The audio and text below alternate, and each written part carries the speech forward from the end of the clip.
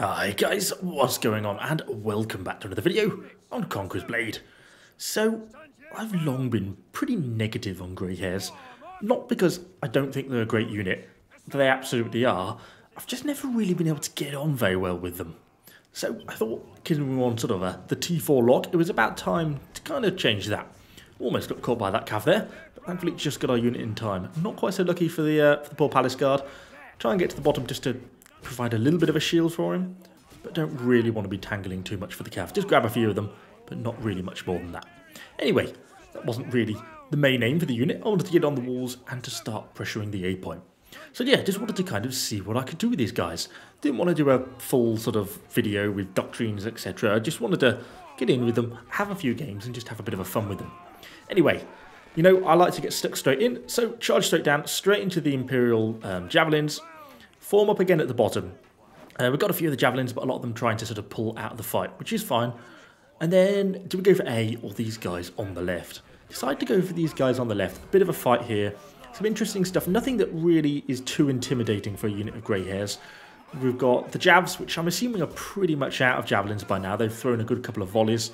Some of the new shield units, which are tanky, but not really going to do a lot of damage to me. And some of the French banner guards. So anyway, get stuck in, use a combination of their 1 and 2 ability, and then just get braced in time for the cavalry. Still take a chunk of damage, but we actually means we don't get knocked down by it, and actually we're able to get quite a bit of damage against the enemy cavalry unit. The one thing I really kind of struggle with this unit is that when you use the 1 or the 2 ability, they essentially brace or get this CC immunity, but they form their shield wall in the direction that you're facing when you press 1. So if you're facing the wrong way and press RON, then you screw it up, basically. Anyway, not quite sure what this Palace Guard player was doing. I'm assuming it's probably a bit of a newer player.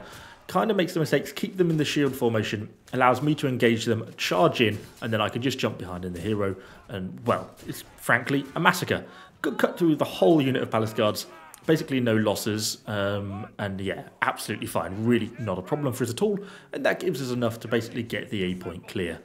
So, in this sort of capacity, I do find they work quite well. And I've quite been enjoying them playing this, like this kind of an aggressive shield unit. They do actually have really decent damage when you get them set up. And particularly when you're sort of taking on equal tier fights, they seem to win and actually come out with quite a few of them left alive. And they are pretty hard to kill. I mean, we've all faced Greyhairs, all had the problems of trying to kill them. They're not the easiest unit to get through.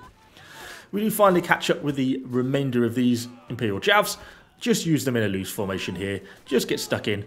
Finally kill some of these darn Javs that have been throwing them at me for the entire game, which was quite satisfying. So anyway, they're dead. Last couple of guys on the point.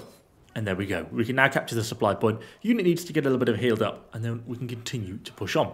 Planning on keeping the unit out because, well, most of them are still alive, and they've done a pretty good job so far, picking up sort of 50 or so kills with them. Once we're all healed up, back on the attack.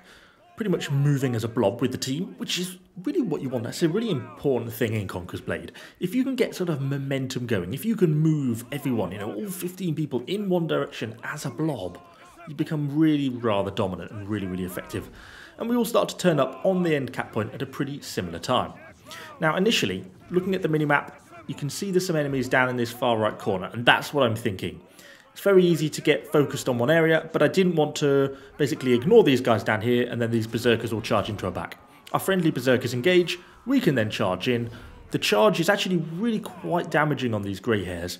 They don't really punch through enemy units like, say, a unit of paladins might do, but the units they do hit, they actually exert a really good amount of damage on, and that's why they're really effective. Anyway, we push up, push into this unit of friendly shields, and they basically use them as support, and we can get a really good chunk of damage in. Unfortunately, we get a friendly Treb basically right on top of us. I honestly think we could have won that fairly convincingly, probably without the Treb, because, you know, Greyhairs, which are a shield unit anyway, in then a friendly unit of Imperial shields are going to be pretty unstoppable, I think. Anyway, we finish off what's left following the Treb on the point, wipe out the remainder of the Palace Guards. You see what I mean about that charge there? You know, 5 or 6 units of Palace Guards really didn't stand much of a chance. And we are starting to run out a little bit of the unit here. We're getting onto a few stragglers now. I'm kind of trying to watch 2 directions at once. Are they going to, which way they're going to push? But as the team starts to push around here, I'm keen to try and get forwards, because on these final cap points, particularly where there's only a couple of ways for the enemy to get back to the base point to defend, if you can push forwards, push into it, and basically stop the enemy from being able to reach the point, it makes it much harder for the enemy to actually get the interrupt in. Because look, their units can't even get on point. They might be hopping a hero or two into it, but realistically they're not actually getting in very much. Go for a little cheeky charge into what's left of these Romans, get a little bit of damage in, but eventually we're basically clearing out and the team can basically get enough cap on the point. And even though their friendly Greyhairs turn up, it is too little, too late, and that helps us secure the victory. So it can be really dominant in these sort of games where they can really pick up quite a large number of kills. And I don't really know why I haven't enjoyed them much before, because they actually just seem really dominant at this sort of tier. I guess once you start introducing Golden Era units, they can sort of encountering more stuff that can wipe them out fairly quickly, but particularly when they're top tier, super dominant units seem to handle most of the tier 4 units without really too much problem. Anyway, I thought we'd finish off on this little clip on Highlings Ford on the Viking map. Initially just pushing forwards, bit chaotic this map, but it kind of highlights how, even though they've only got quite a small frontage, right, there's not actually much width to them is what I'm trying to say, but actually it really doesn't matter. And if you've got allied support, oh, hero kill, like this shield unit here, you can really kind of use that. I ended up being a bit forwards of it here, but it means I don't get flanked. And even though this is only a dirt cheap unit of spear militia, it actually really does a good job. So it kind of like highlights how the Greyhairs work, but also how important shield units are to the game. And probably a unit I should be playing more, and probably be highlighting more on the channel, because I'm getting a handful of hero kills coming in now, but they're so useful. It's such a crap and low tier unit, and yet it provides such an important job of enabling me to focus. These other Greyhairs try and get away, but it's not to be. Slam into the back of them, get a good chunk of them. This maul does me quite a good chunk of damage. Unfortunately, all my CC abilities were on cooldown, which is probably a bit of a mistake. I should probably always keep something like a pushback or a bill hook off cooldown, because it's such a useful ability for basically controlling the fight, particularly when you get something like a maul in and amongst your unit, which is just super damaging. Anyway, we get a few more enemy heroes trying to push in, that spear trying to be a pain, a couple of berserkers trying to pushing into the front of the unit, and they do get a chunk of damage on. Look, they do manage to push through, and they do eventually get me down, but not before one. We pretty much are able to kill the berserkers, and we're able to get, what, 3 or 4 hero kills, 30 or 40 unit kills on a very aggressive situation.